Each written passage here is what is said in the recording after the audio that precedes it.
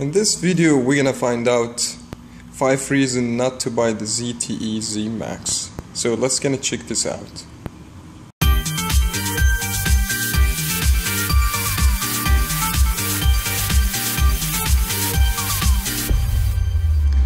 Reason number 1, because the size of the phone is too big, the size of the screen, and also the phone has bigger bezels, as you can see the layout, and from the bottom side you can't just basically reach all the points with one hand, so absolutely you need to use 2 hands in the most of the time.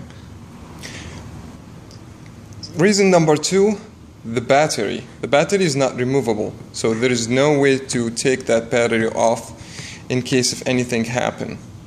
It's gonna be hard to replace the battery, so just find this one. It's inconvenient. Number 3, the phone made from the plastic and doesn't feel it's like a premium device, and as a shape, as a design, I can tell it's just a little bit ugly. Reason number 4, there is no customization on the home screen. Basically you have 4 screens here to add your shortcut and your applications. Other than that, you have to go to the menu and launch your apps. If you love selfie pictures, the front camera with Zmax is not gonna give you whatever you want.